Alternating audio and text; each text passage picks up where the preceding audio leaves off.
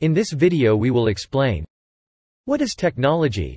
What is a technological device? Negative aspects of technology. Let's begin.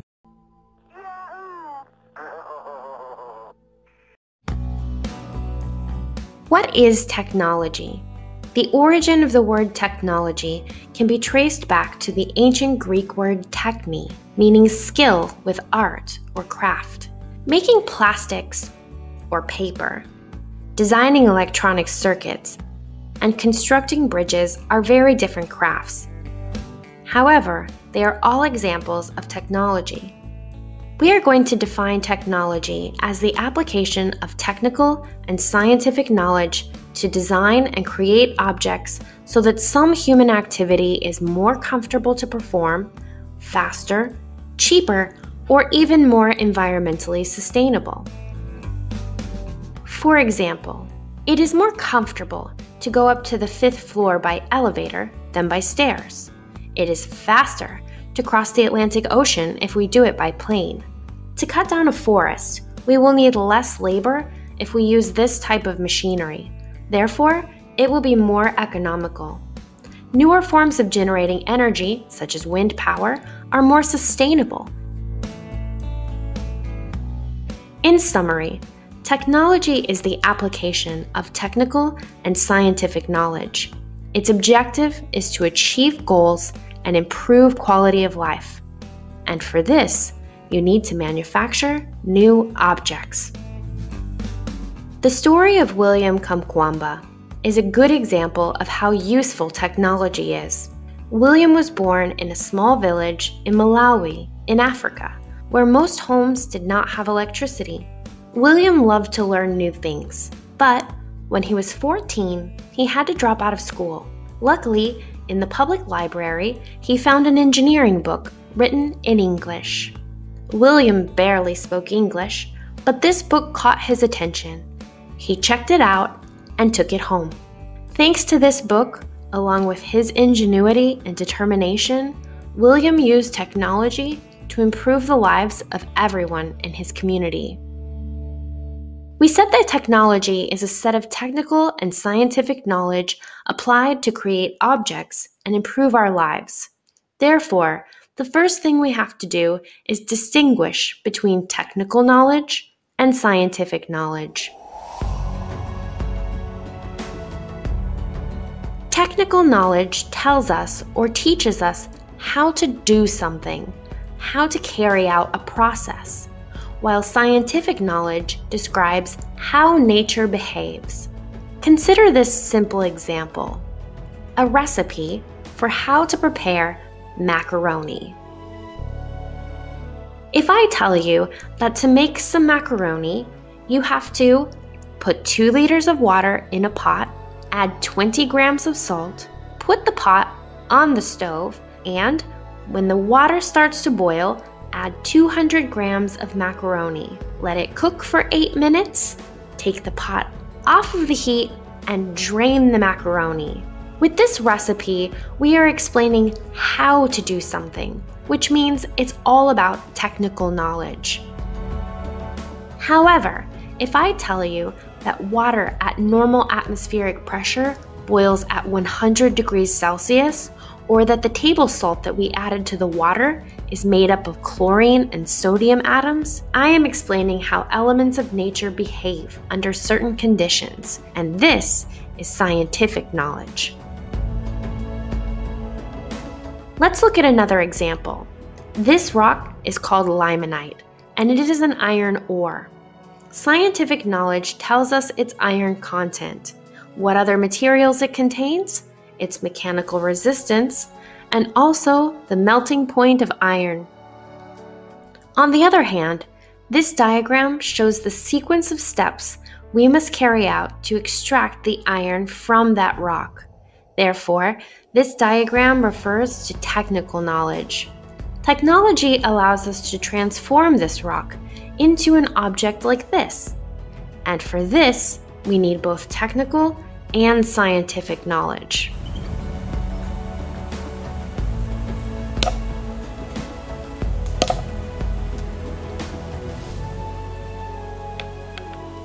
While a monkey can use a stone to open a walnut, we human beings can transform the stone into a nutcracker.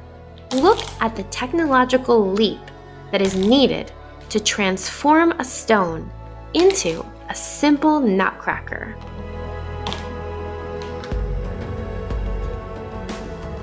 What is a technological device?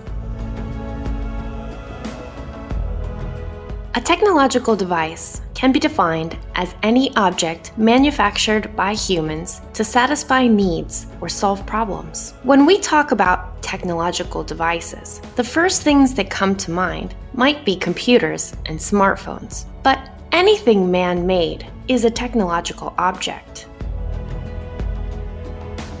A wheel, a plow, a simple sewing needle, a ladder, scissors, a fishing rod.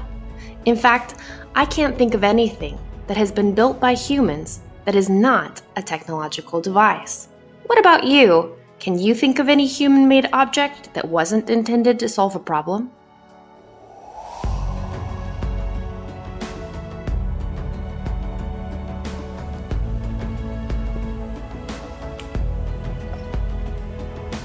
For example, the stone used by the monkey in the previous video is a natural object. Although the monkey used it as a tool, it is not a technological device because the stone was not changed in any way to better accomplish its task.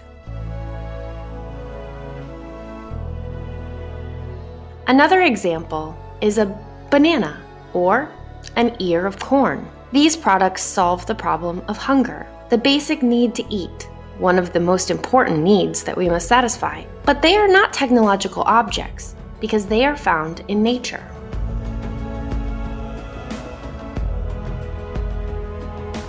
Corn, in principle, is not a technological device because it is a natural product. What about genetically modified corn, in which the corn's genome has been artificially modified to better adapt it to our needs? Can a living thing such as corn be a technological device? What consequences could there be if a living thing is subject to commercial patent law? We are now going to the last section of today's class. We said that a technological device is any object created by humans that solves a problem or satisfies a need. But let's not forget, just because a technological device solves a problem doesn't mean that it won't create other new problems. We are now going to talk about negative aspects of technology.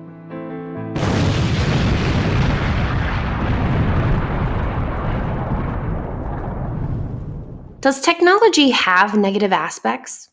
Of course it does. Technology, like practically all human activities, can have consequences. Some important negative aspects of technology are contamination, loss of jobs, inappropriate uses of technological objects, and wasteful consumerism. Contamination is one of the main problems with technological development because the manufacture of objects requires large amounts of energy and natural resources, which generates pollution and results in the destruction of ecosystems. Additionally, many technological devices have a lifespan, after which they cease to be functional and end up in landfills, thus generating contamination both in the production phase and in the disposal phase. This is a photo of a landfill full of technological devices. While the majority of these products are consumed by developed countries, landfills like this can be found in developing nations. Pollution is a big problem associated with technological development. Another problem with technology is that it eliminates many jobs. In the past, technology transformed the type of labor required, but it did not destroy jobs. In fact, new technologies often increase the number of jobs in a society.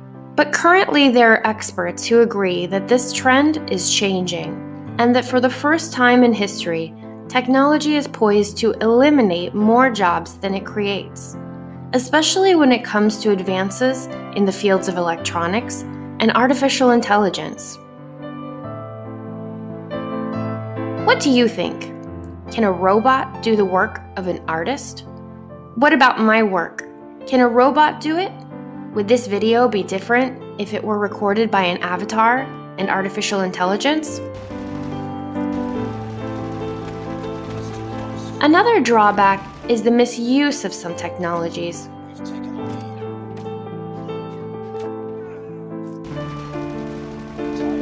Many technologies can bring benefits to society, but misuse of them can have harmful consequences. An example of this can be social networks.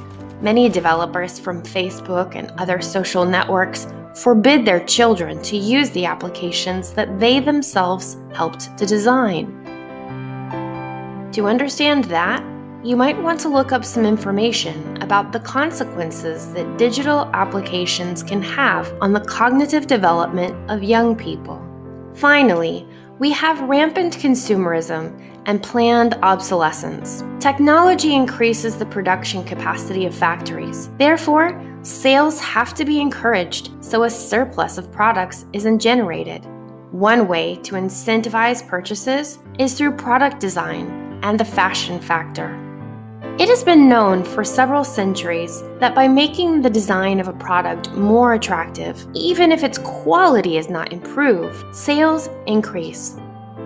The clearest example is the textile industry. The quality of the clothes during one fashion season is not better than the quality of the clothes from the previous season. But by changing the colors and shapes of a garment, even minimally, people will buy the new products. Many say that this need to purchase products in order to maintain the economies is reducing the role of human beings to mere consumers of objects. Technological objects that, rather than satisfying real needs, satisfy mere whims.